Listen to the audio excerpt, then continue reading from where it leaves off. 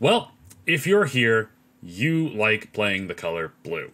And unfortunately, it seems that Bandai has done whatever they can to make sure blue is not a competitively, if I can talk right, viable option for at least in the first set. Now that it has been quite a bit of time since the set has come out, we've had our time with these cards, with these decks, and as much as I think blue is, in my opinion, the most fun color to play, in comparison to the rest of the decks in the current meta, for the most part, blue is taken a backseat to a locals level, and I kind of hate that. So let's talk about what we can do to make the deck better.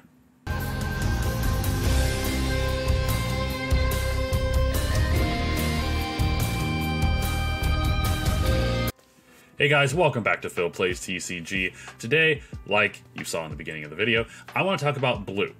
What I think blue does good, what it does bad, and what it can do to be improved in the future. Because I really want to see each color be competitively viable. And right now, it seems like unless you're wanting to play yellow, green, or even red now, with red Beerus becoming a much bigger component in the overall meta scene, I think that blue is going to need some serious buffs. Now, what those are, let's talk about it. Let's figure out what's going on here. First and foremost, before we get into the video though, typical YouTube stuff, if you could really take the time to just hit that like button, hit that subscribe button. We are on our way to 1,400 subs, and we're just a couple away from the time of recording this video, and eventually we are trying to get to 2,000 subs. The grind never stops here in the YouTube space. So if you like Dragon Ball Super content, specifically Fusion World content, you're in the right place. So check it out. I really appreciate any and all support you're willing to give. So with that out of the way, let's talk about blue. We have here the 3 blue leaders for this set, which are Blue Starter Vegeta, Trunks Future, and Goku Black. Now, of course, we are getting a 4th blue leader coming out in the next set, which is a fused Zamasu, which is kind of funny. It's a continuation of the of this set being Trunks and Goku Black. Of course, with the Future Trunks saga, we're now getting the next boss in that saga, which was fused Zamasu. Kind of interesting how it seems that a lot of the sets were just kind of a continuation of that character, but that's just neither here nor there. Let's talk about the leaders here. So there is, of course, discourse in the community of blue players. We are strong. We are proud. We are talking about which of the blue leaders is the actual best blue leader. Which deck reigns supreme among these 3. And honestly, all 3 of them have their benefits. And unfortunately, all 3 have their own flaws. Let's talk about them, shall we? And let me know in the comments down below who is your favorite leader. And let's figure out what we can do to make blue just a overall better deck, a better color in the future of this game. First, let's start off with Vegeta. I got some pros and I got some cons. Now, Vegeta's kind of weird because I haven't had as much time to play with him as I would like. I'm just kind of getting more of my information from people that have played it more often. And I've basically gathered this information talking with people and doing my own research. So, first and foremost, positive for this leader. Best blue leader against green is what a lot of people are saying. Right now, this leader has the ability of, if you have 7 or fewer cards in hand, this card gets 15k power, and that is an activate main ability. So being able to buff yourself to 35k to swing into the likes of Broly and Gohan is awesome, because you swing into Gohan, they're going to have to use their ability to buff themselves up to 35k to match you, but then they're still going to have to give you a card. That is, of course, if they haven't already used their ability. Sorry, if they've already used their ability, they're going to have to give you more cards to get out of it. And that's really good into green, because green has some of the biggest bodies. Well, sorry, they have the biggest bodies in the game. So having a leader that can swing into these bigger bodies is really good, as well as getting past green's ridiculous defenses. So I think this leader is really good into green. And he's going to be good into other colors, but I think if you're looking for a blue leader to combat green specifically, this one's not bad. Another positive is cheap swingers.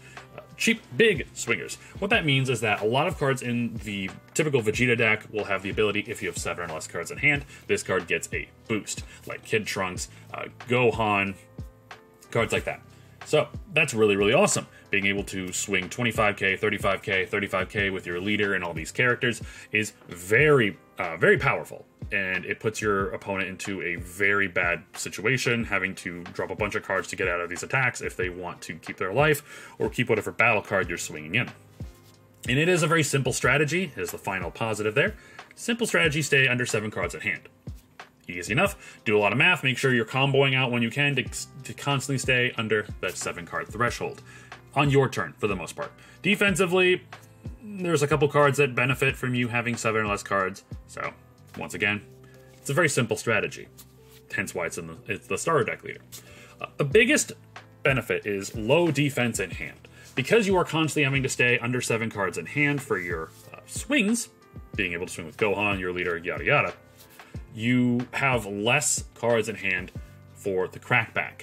Your opponent is going to swing in to try to kill you, and if you have less than 7 cards in hand, depending on what cards you have, you might not have a whole lot of combo power, which could be bad if you need to protect certain cards or protect your life. So that's the biggest thing, is having 7 or less cards in hand does give you a great benefit offensively, but defensively, it's less than desirable.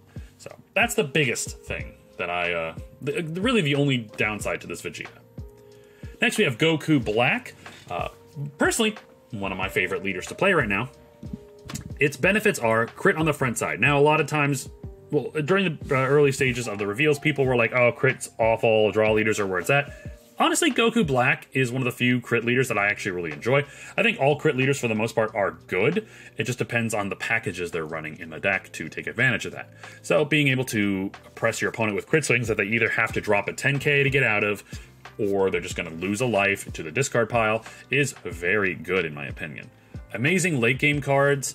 Goku Black has an amazing late game with being able to play its 6 cost body for 4, which allows you to then grab a card from your discard pile, as long as it's 4 or less. On swing, you could play a 4 or less if you have 7 or less cards in hand. So being able to build a big board for not as much energy is amazing and can really put your opponent in a bad place once you start swinging with real big bodies. Feels like you're playing green for the most part.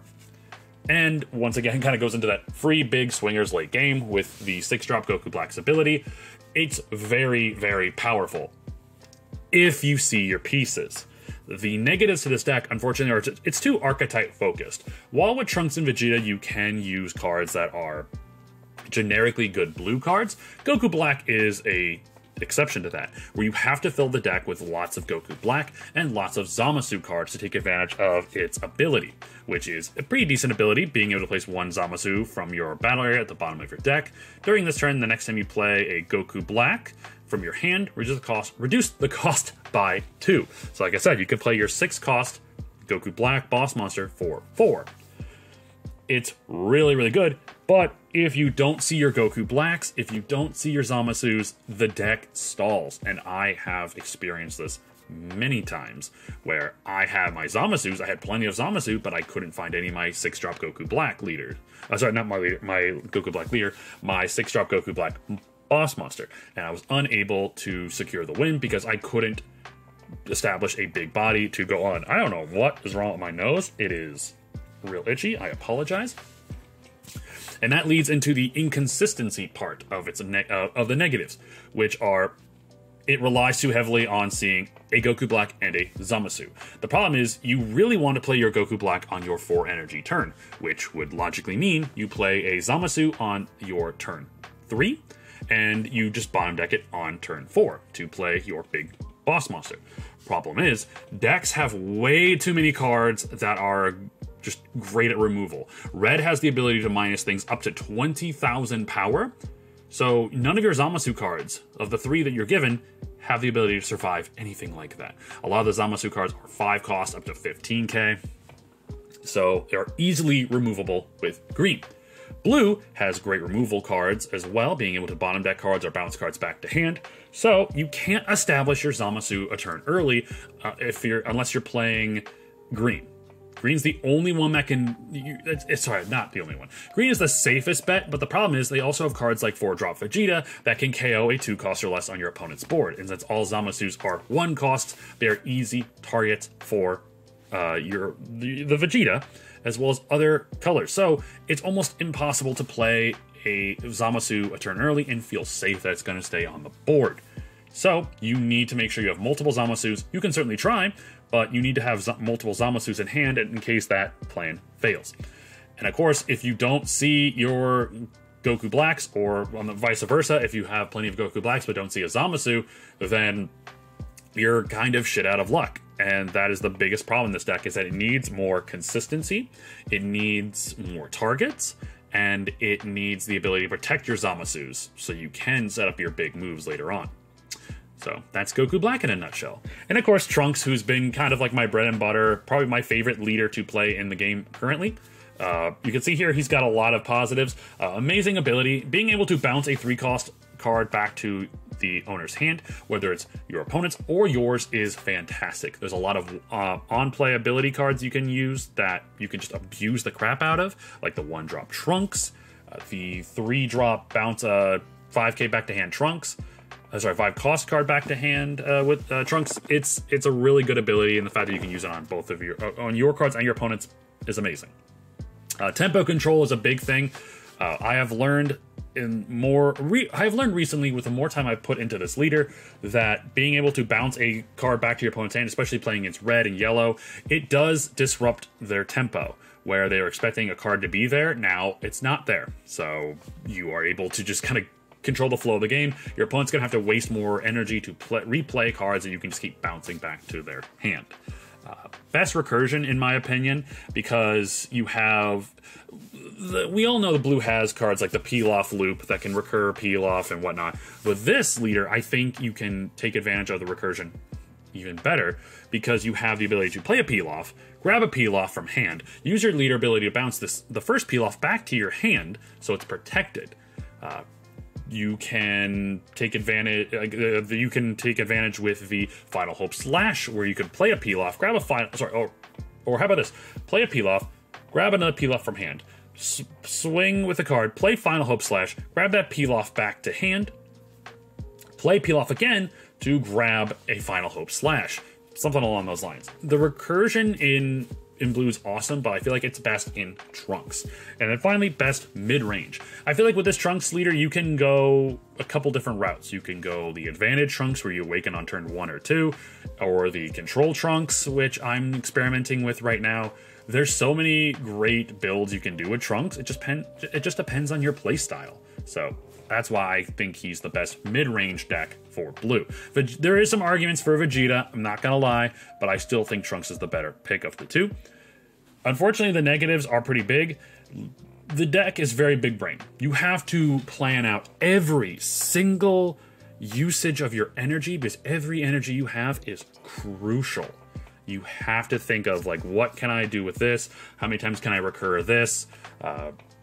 You have to do a lot of... I feel like you have to do a lot more math with this leader playing into other decks, and a lot of people don't really like to do that, so it's going to turn a lot of people off from playing the deck. And of course, I don't think this deck has a great late game, because the boss monster you're going to run typically in Trunks is 5-drop Vegeta. Yes, you can make the argument for Goku Black, but 6 energy is a lot to play in a single turn. At least with 6 energy, you could play the 5-drop Vegeta and still have an open energy to recur a peel-off, or have a defensive card like Gallic Gun. I feel like Vegeta's just the better boss monster for Trunks, but I am still testing Goku Black in Trunks, so that may change in the future. But I think the late game, a lot of the late game is just you playing card, swinging big, recurring another card, swinging, recurring a card. It can be a lot, and that kind of goes back into the big brain inconsistency with the deck. So that is, at least I'm going to say that's my piece with Trunks. So those kind of a breakdown of the positives and negatives of each leader. Now, what can we do to change that? First and foremost, we'll just wrap this up one more time. Blue's positives are the best recursion in the game. I feel like I've made that argument. The boost for having less than 7 cards in hand is really, really good. Bouncing cards feels great. Tempo control, all that stuff. Then the negatives, of course. Bad late game. unless you're playing Goku Black and you can get your Goku Black cards out early, Blue doesn't have a great late game, and that I feel like is the reason why it costs them so many games. A negative to the having seven or less cards at hand is that you do not have a lot of great defensive power in the deck. You have a lot of great offensive, but not so much great defensive. The bouncing cards is a great mechanic, but the negative, of course, is on play effects makes bouncing to hand hurt. If you can bounce a card to the bottom of the deck, wonderful. Your opponent's most likely never going to see that card again. But the problem is bouncing a card to hand is just going to make it worse, because if a card has a great on-play ability, they're just going to be able to use that again. Unfortunately, red is a great example of that. Green is a great example of that. The problem is, yeah, you don't want to bounce cards to hand. You really want to bounce them to the bottom of the deck. The only cards you want to bounce to hand are cards that don't have on-play abilities. So, which is kind of hard to do in this game. How to improve. I think overall, Blue needs a better generic boss monster. Something that is good. It needs to be... It's something like in between 5-drop Vegeta and 6-drop Goku Black. It needs to be another 5-drop boss monster that has a decent enough ability that I think will help a Blue player out in the late game. I think 6 for Blue is too expensive. Blue doesn't... It's hard to get up to 6 energy in Blue with how crazy powerful some of the other colors are. I really think Blue does better when it can play multiple cards a turn, and having a boss monster that's a 6 cost I think is a little too much. 5 cost I think is the sweet spot there. It also needs more cards that bounce cards to the bottom of the deck instead of bouncing to hand. Final Flash is a great choice. Sinister Sickle, the 5-drop Vegeta being a bounce of 4 cost or less. I think we need more cards like that. Yes, are they going to cost a bit more? Absolutely, but I think Blue just needs options.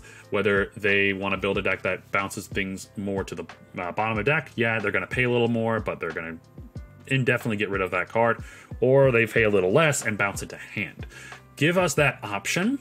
I think that a lot of people would lean more towards bottom decking, but there are going to be some builds that would want to bounce to hand. So I think that is something that they should look at. Give us an option. And of course, better removal kind of goes into that. We need more cards at bottom deck instead of bouncing to hand, or just letting us clear our opponent's board for like us paying a little extra to clear board, or more bodies off board, you know. That's just my opinion. Possible strategy. We have seen cards been revealed in the new set that have the same ability of look at the top 3 cards of your deck and arrange them in any order you like. The cards like Time Ring and Zuno. Zuno being a 5k blocker, and Time Ring allowing us to look at the top 3, organize them, put them back, and then draw one. I think it's a really awesome card, and it is a Batara target, which is really, really cool because we do have a 1-drop searcher that searches for Batara targets. So maybe something in more cards like this where it allows us to play out our future turns, because imagine playing a Time Ring, knowing the next 3 cards you're going to get, and if they're good cards, you can organize them in a way that is going to benefit you in the future. Or if they're 3 bad cards, bottom deck them. Like, get them out of here. That's such a cool combo, and it reminds me heavily of Blue Doflamingo in One Piece, which is one of my favorite decks to play there. So if they do lean more into planning out your future turns, I think that would be really cool. And finally, we have gotten a couple cards revealed that I think are going to help Blue out quite a bit. Funny enough, they are both Zamasu cards in a way, which I think are going to be more so helpful to Goku Black, but I think overall they do have their place in other decks as well. So let's talk about them real quick. We already gotten the 2-drop Zamasu reveal that it's a 2-drop 20k body, 5k combo. This card cannot be removed from the battle area by your opponent's skills. I think that's a great ability until you realize that Red's negging ability just says, nah. I hate negging attack power in this game because to me, that's a skill. That makes sense. Like, it's a skill, so it shouldn't be affected by this. But the fact is that skill causes a in-game effect where the game's rules say if a card reaches 0, it's gone. So a skill, so technically it is a skill, but technically it's the rules of the game that removes the card. So, sorry, little rant. just hate that negging gets around stuff like this. But its ability when attacking, discard one from your hand to draw one is really, really good in my opinion, because you can trash a card that's not needed, or you trash a card that you know for a fact is recurable, trash it to draw something new. Is good, I feel like, for both Vegeta and Trunks, but in Goku Black, you now have a bigger target that allows you to possibly live longer against Red. Unfortunately, it's still going to be an issue against Green, because Vegeta can still just destroy this card easily, because he can KO at 2 costs or less. So, unfortunate, but it is still a good card overall. And then this new card that just got revealed, actually, today, as of the day I'm recording this, 4-drop 25k Zamasu. With a 5k combo power. When attacking, if you have 7 or fewer cards in your hand, draw 1. I think that's awesome. A card that allows you to draw cards is always going to be good. But it's on, when its KO ability is the sweet spot.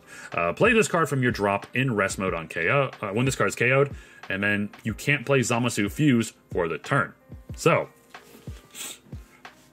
a couple things from this. First and foremost, so if this card is KO'd from battle or by Green's effect, this card will just come back in rest mode. And it's not a once per turn, so they cannot get rid of this card. I love it. I like that a lot.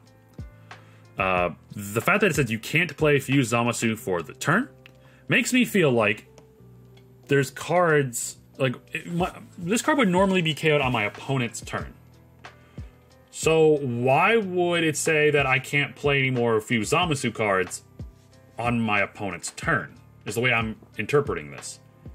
So does that mean that we're going to get cards that allow us to, that we are allowed to be, if I can't talk, are we getting cards that can be played on our opponent's turn? And are they Fuse Zamasu cards? Interesting. I think, when I first read this card, I thought this card is absolutely cracked. And I still think this card is a really good addition to Blue's arsenal. I think Blue needed a card like this. The only problem is, once again, there is issues with the on KO. So one, bottom decking cards. This card being a 4-cost against Blue, it is an easy target for cards like Sinister Sickle, 5-drop Vegeta, and Final Flash. Final Flash hitting a 5-cost or less is the biggest part.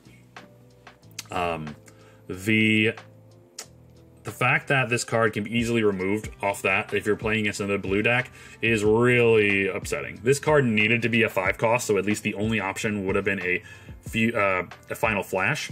Because, like, look at this. A 2-cost for 20k, or a 4-cost for 25. I understand its abilities are really, really good, but I just think for that ability, I really think a 5-cost would have been better. But at the same time, I can understand why it's a 4-cost, because you want to have more energy left over. The other thing is that its ability is specifically on KO. What did we just talk about? Oops, I just hit the mic there, my apologies. What did we just talk about with the other Zamasu card? Red negging power completely just negates the on KO, because it's not being KO'd through battle or an ability. It's being KO'd, it's being removed due to the game rules. So, because of that, you play against Red, they will minus this card off the board and it's done. It's not coming back. So, unfortunate.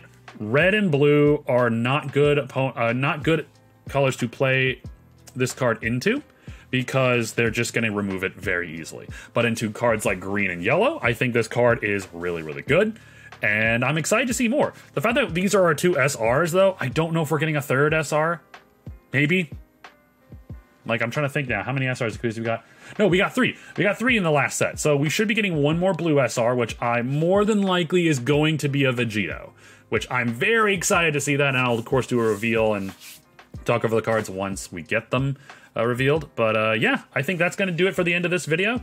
Let me know your thoughts in the comments down below. What do you think about the State of Blue? What do you think of my thoughts for improving the color? What are your thoughts for improving the color? I would love to hear what you guys think. That's going to do it for this, guys. Thank you so much for checking out the video. Remember to hit like and subscribe, all that fun stuff, and I will see you on the next video. Take care, guys.